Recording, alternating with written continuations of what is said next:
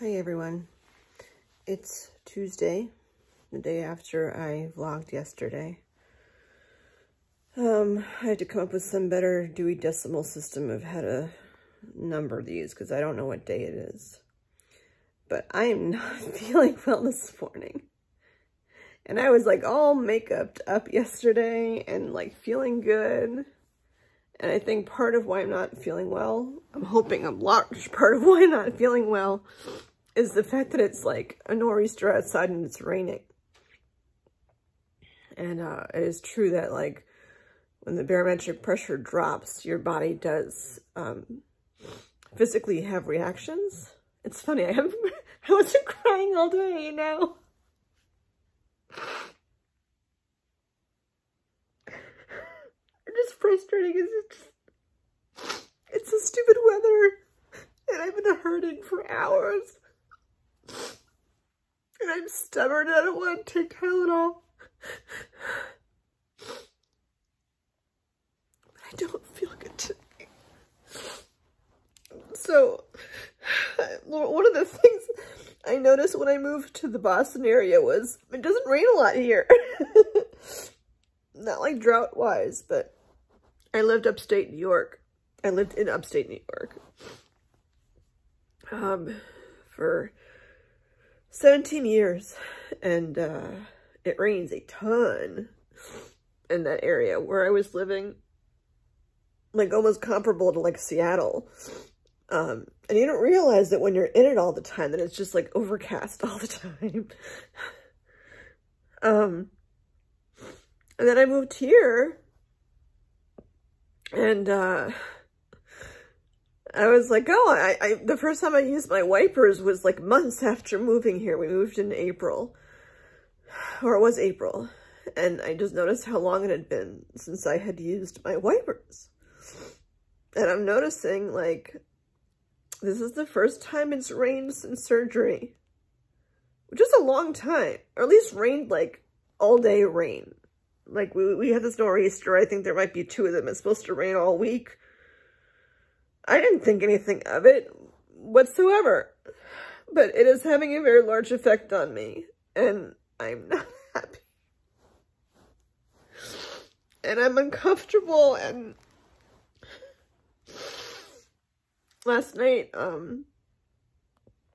did my PT exercises on the floor with the cane, and I put a pillow under my head, or under my head and my neck, but I didn't put a pillow underneath my shoulders because I just wanted to be able to lay on the floor with my shoulders touching the floor, which is such a stupid thing that it's like, it's something that people that don't have something wrong don't even think about. The ability to lay on the floor and have your shoulders touch the floor and have your elbows touch the floor.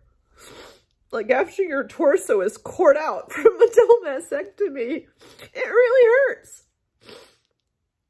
Even almost 10 weeks out, it really hurts. So I guess I tried. I was able to do my 2 sets of 10 reps and then go to sleep. Part of my mistake is that I'm doing PT too late in the day. I have a reminder that goes off on ALEXA, like in the morning at 10 to do my exercises. And I wish I was more disciplined. You would think after like almost 50 years, I'd be more disciplined about things. Like, yeah, I'll set reminders. And my phone at 10 o'clock said, do your exercises. And it's now, what, 10:35. Oh, and I get to take my tamoxifen in 25 minutes. Yippity-doo-dah. I have one alarm that goes off at 10. And then another one that goes off at 4. I should do my exercises at 4, but I didn't. I do them before bed, which is a stupid time to do them. But I'm still really tired from the Marching Band Festival. I was so happy that I went. so happy that I went, but it did take a toll on me. And it frustrates me because I don't know. There's a weird energy. Like if you're not aware of how marching bands work, there's such an energy to being around that. I'm a very musical person, and like, was it like 2 years ago, I think, or maybe it was 3 years ago. I don't remember what was one festival. I'm all over the place. Sorry, one festival that I went to. I remember after my kids left. It wasn't my weekend with my kids, so I didn't have to pick them up from school. So I stayed at the Marching Band Festival, like, till they closed. It was like, it seemed like 12 hours. I don't know however long it was. But I just stayed and listened to band after band after band. And it's just so amazing. Like, from these small bands of 20 kids up to these large bands of hundreds of them. And you can watch videos of it. It's just not the same. When you're there in person, and literally your seat is vibrating, and you could feel it in your feet, and you could feel it in your whole body. You could feel it in your chair. It's just amazing. And I was comfortable sitting in there. It's the driving really that did me in. It was the driving through Boston. It was the driving for, it was probably like 35 minutes or something each way. Something like that. It was just a lot. And I wouldn't not have done it at all. There's a concert coming up at my son's school too, my older son who's in college, which I went to once before, and it's an amazing concert, and I really, really, really want to go. But I'm like, how the hell do I drive an hour and a half to get there? I can't. And it's during the week too, like. And at this point, like, I don't even want to ask anyone. Like, I could see if somebody could go with me, but that's hard during the week. It's hard during the week, and honestly, at this point, I'm just getting so sick of asking people for stuff. Mostly because there's just, like, it's happening over and over and over again, where people say they're gonna go do something and then they don't. And especially when it comes to food, like, I'm having a hard time with that. Like, I'm not taking it personally. I get that stuff pops up, but it's like when you're relying on food and it's just not there, it sucks. And I wish I could just take a pot out and boil some freaking spaghetti or something stupid. But even just putting water in a freaking pot and getting it onto the stove is something I can't do without modifications. I have to put the pot on the counter, fill it with water, and then drag it onto the burner. I can't lift the pot with the water in it. Which just makes me mad, because after almost 10 weeks, it's like I can't make spaghetti. Even to make hot tea, even to boil water. Like when the tea, you know, I have to be consciously aware of how much water I put in the tea kettle to know how heavy it will be when I'm done. And I was talking yesterday, y'all, about the listen to your body, listen to your body. This is why I'm in my corner again. Because I am listening to my body. My body is saying to sit my ass down. And to cuddle up with my blanket and, like, not get up. My body was saying this morning, you know, like, okay, I'm gonna have the car today, and that way I'm not trapped. And I can get up and leave if I want to. So I treated myself to breakfast this morning. And then my body reminded me why I don't eat fried foods and bacon. Because I feel so nauseous right now. It's not because the tamoxifen is totally based on what I had for breakfast. This is not what I normally eat. I ordered waffle fries, bacon, 2 over medium eggs, and French toast. I never eat, like, meals that big anymore. I can't. Or the amount of fried stuff. It was a lot of food. The best part of it was when I cut kiwi after to eat, because at least it was something relatively healthy. And I want to make some tea to settle my stomach. but I don't want to cry when the tea's done. And I go to grab it with my right arm, and my right arm just hurts. My right shoulder really, really hurts today. And it hurt yesterday, so last night, I was up a lot last night. I got to like 7:30 at night and I was exhausted. I never go to bed that. I used to be a night owl. Like, I don't go to bed that early, but I was so exhausted. And fine, I probably need a couple of days to recoup from all the excitement from this weekend. But it just reminds me that, like, I've gone through all this stuff and I'm not myself. And I'm making zero eye contact, sorry, but that's whatever. It just frustrates me. So I slept, I had texts again pressed up against my chest. I slept last night with my oh so sexy, you know, Velcro bra back on, because it does give me nice compression, and it's the one I got from Plastics. Well, one of the 3 I got from them. It's nice because there's no seams on the side, but again, the zipper in the front just gets irritating. I think, like, I had that one bra from True & Company, and I like how it fits. Sometimes, like, on the belly part, it rolls up, so I don't know. I don't know how to solve that. They have different styles, but it's a nice break from the ones that have the zipper in the middle. Because the zipper ones in the middle feel like you have cardboard in the middle, and then when you put that True bra on, and it feels like the material is so soft. And it feels like, almost like you're wearing nothing. It's nice. Yet it still keeps you, you know, keeps all the pieces where they're supposed to be. So I slept with the bra last night to have compression and to not be able to move.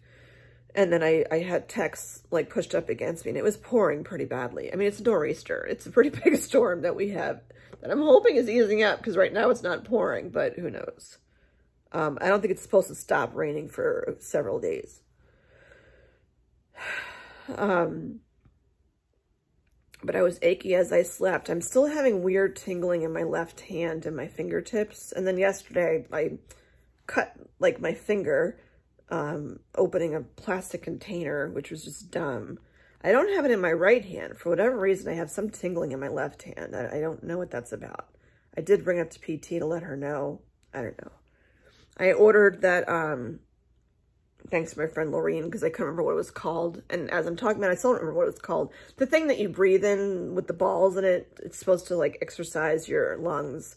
Like, my breathing to me seems fine, but she wants me to do that. The PT wants me to do that for exercises, for my breathing and for my lungs.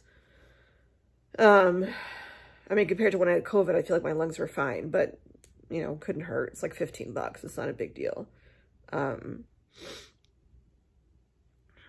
But yeah, I had the tingling in my arm last night. I just could not get in a comfortable position. It's like everywhere that I laid, it was just achy and uncomfortable around my neck and you know, in my chest. And, I wanted to go on my right side, but my right shoulder's been bothering me. So I'm like, I can't sleep on my right side if my right shoulder's bothering me. And maybe that's why I have the tingliness, because I keep sleeping on my left side, so I'm obviously compressing my left arm as I'm sleeping. I don't know. It's like you think sleep should be relaxing, but I can't seem to get in a comfortable position of how to sleep. And I just try so many different positions, and it's just frustrating. And then I get up and I sit up and I use my, you know, my abs to sit up, and I look in the mirror and I'm like, oh wow, I meant to weigh myself this morning, because I'm like, I'm losing weight. Not in an unhealthy way. I'm just getting back to myself, which makes me feel good that, like, I put my sweats on today and like, I didn't have love handles, which was awesome. And I meant to weigh myself, but then I was, like, out the door, dropping my son at school, and driving is just so hard.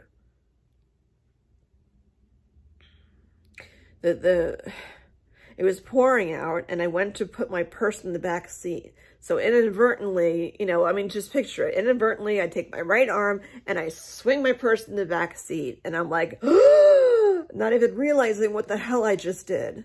It's just a movement that you wouldn't even think about. And whatever, like it hurt, obviously. I used my left hand primarily to get him to school, and I just stopped until my arm felt better and I was able to drive. And then, what did I do? I did something, and I went to reach over. Oh, I was donating clothes, and I put the bags away. That was like easy to do.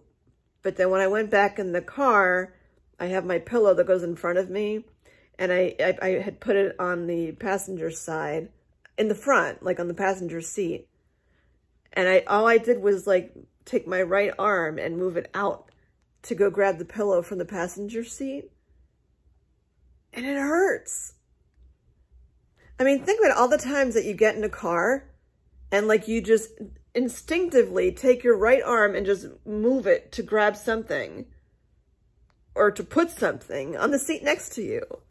That hurts so much for me to do. I can't do that without moving my torso along with it. And it is not a normal motion for me to move my torso.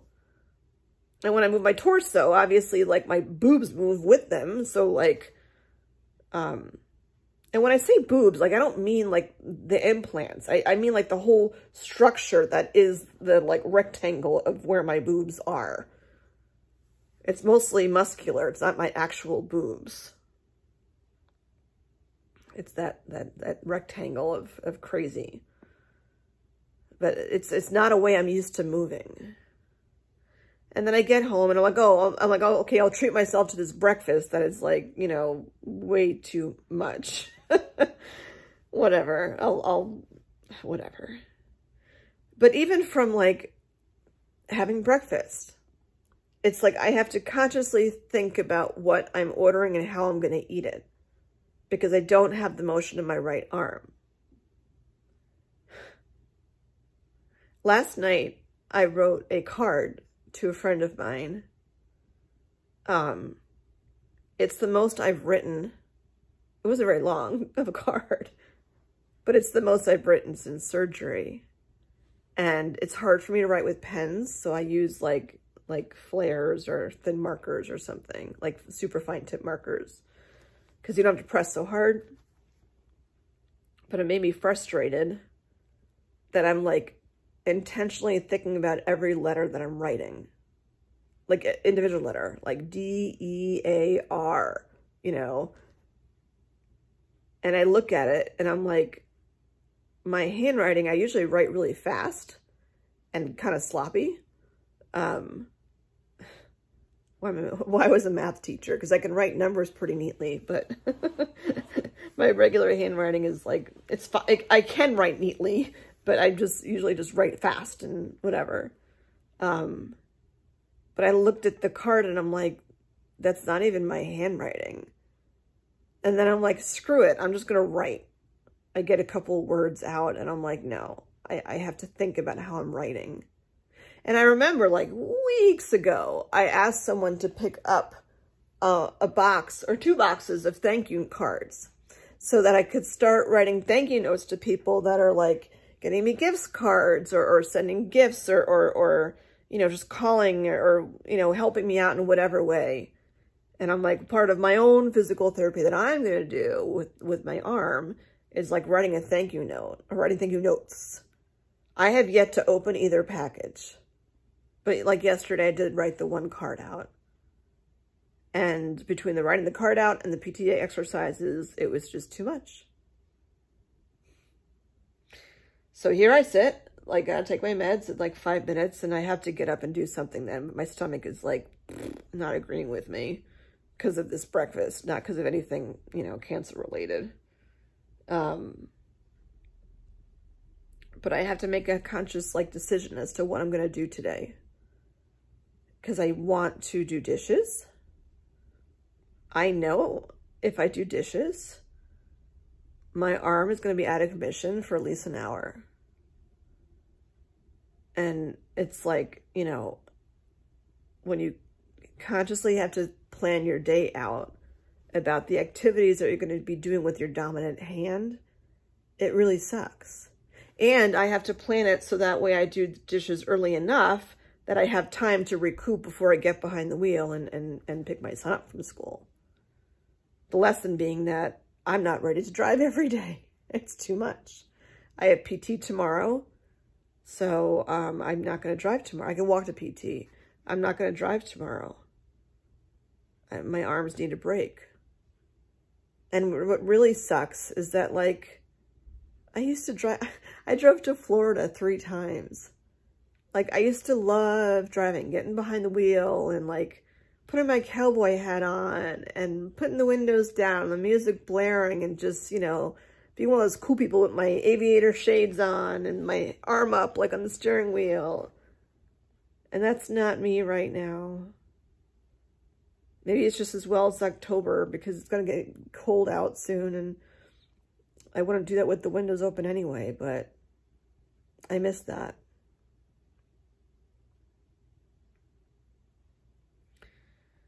It's just, you know, I was thinking as time goes on, there'll be less to vlog about, but it's, you know, it is such a, I don't want to use the marathon analogy. It is such a freaking ass roller coaster. And I have my shit pretty much together. Granted, years ago, I didn't have my shit so much together. But I've done a lot of work myself to get my shit together. And I finally get it together, and now I have to have it together in a totally different way. And then Mother Nature comes along and is like, you know, I'm going to give you rain. And rain is good. But rain is not good for your joints. And it is not good after you've had surgery.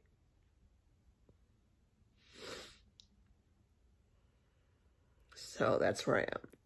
I'm gonna listen to my body right now because my stomach is saying, like, oh, my stomach is not happy right now. But I just wanted to check in and let you know that this is what I'm feeling. I'm venting. And I'm gonna use my phone a friend. I'm gonna call one of my friends. I feel this, oh, my stomach really hurts. I feel this connection, like, religiously today for some reason. I don't know why.